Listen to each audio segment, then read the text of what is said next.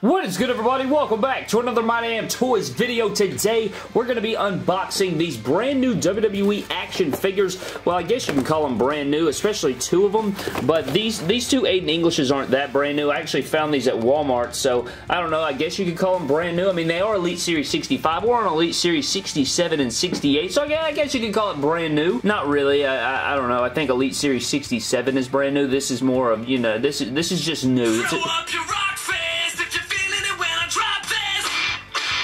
That's my phone alarm to wake up in the wee hours of the morning. But here we have these two Aiden English figures, and to be honest with you guys, this makes my fourth Aiden English Elite. Once we take these out of the packaging, I will have 4 total Aiden Englishes, which is really stupid, but I like Aiden English a lot. Maybe I can make one of them into a commentary version, because if you guys didn't know, he's actually a commentator on 205 Live now, which is, I don't know, man. I think that it's kind of disappointing. I don't think that he's injured or anything. I don't think it's a Jason Jordan type situation or anything like that. I think they just got sick of him, and he was just like, well, if you're not going to use me, let me show you my commentator talent, and he went over there and he just commentates now, which is pretty good. I think he's pretty solid at it. I mean, I think he'd be a lot better if they didn't script every daggone thing he said, but anyways, we got these two Aiden English figures. Like I said, this will make 4. I'll have 3 official ones and then our custom that we use. Then we have the RetroFest GameStop exclusive Hacksaw Jim Duggan figure. We're going to crack all of these figures out of the packaging and take a look at him. He gets some cool accessories. I like this line a lot. I think they do a really good job, Mattel does,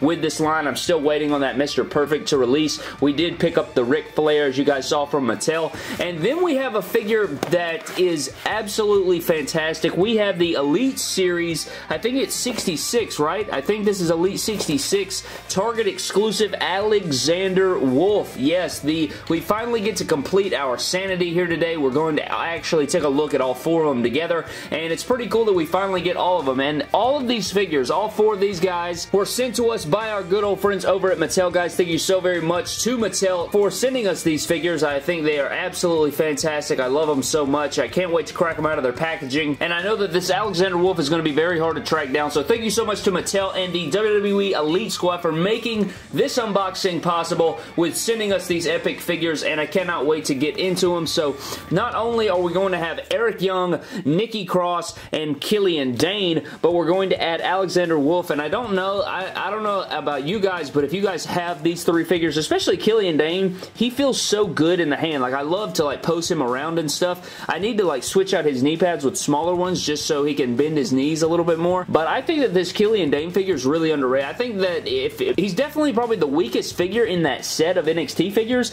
but he's a really good figure nonetheless, so I think that's pretty cool. I could not find Nikki Cross's face mask or her hood. I don't even remember if she came with one, so that is kind of disappointing, but nonetheless, we're going to take a look at all of our sanity together, and we're going to unbox all 4 of these figures, guys. So I guess we can start off with Alexander Wolf, and we'll take a look at sanity all together, and then we'll move on to the rest of the figures. We'll look at Rusev Day and the differences in the variants and all that BS, but let's go ahead and get into this unboxing, and you know the only way to get into the unboxing is with the good old trusty knife. And to be honest with you guys, I'm kind of upset with the trusty knife today because the last time I used the trusty knife, I sliced my finger open, and then when I was showing you guys the Royal Rumble box from yesterday, if you guys didn't see that video, definitely go check that out.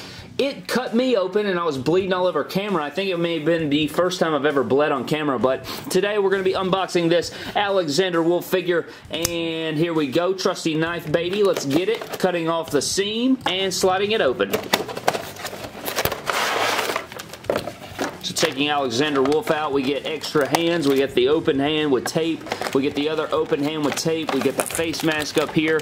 And one thing that I will say is I used to think that Alexander Wolf would never amount to anything, guys. I used to think that this guy was just absolutely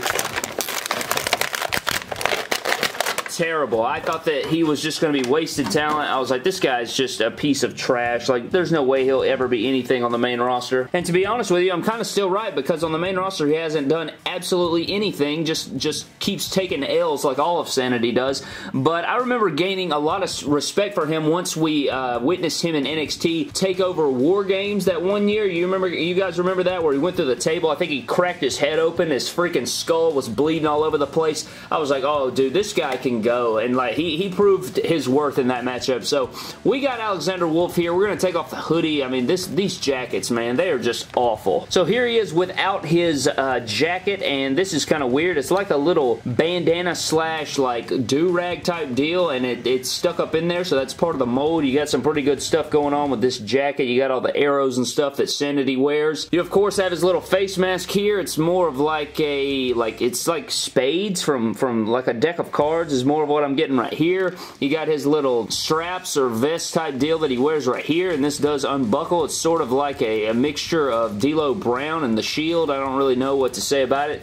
So you got this little piece here that straps on, so he gets a pretty good number of accessories, and the head sculpt's pretty good. I think it looks like Alexander Wolf. I think he used to job to No Way Jose on NXT television. Am I crazy, or do I remember that? If you guys are wondering, he does not have ball joints on his hips, so that's kind of unfortunate, but this figure looks pretty sweet, and I don't know how tall he is, but this figure's pretty freaking tall, guys, and he comes with some pretty cool molds. We get some brand new boots in here, some cool knee pads, really cool colors going on the pants. You get all this white stuff going on. It looks like the Hardy Boys with the white stitching on all of his stuff. Really detailed figure, man. I think this is a really solid figure. I don't know how well this is, or how hard this is going to be to track down. Really cool hair sculpt on that thing, too. I love the way they did that, and they painted it on there. Really sweet stuff, man. Alexander Wolf looking good. So most of Sanity is pretty fun to pose around, man. I play around with my Killian Dane and my Eric Young all the time, just, you know, posing it around, and I think Alexander Wolf is going to go into that same category. Let's go ahead and set them all up here.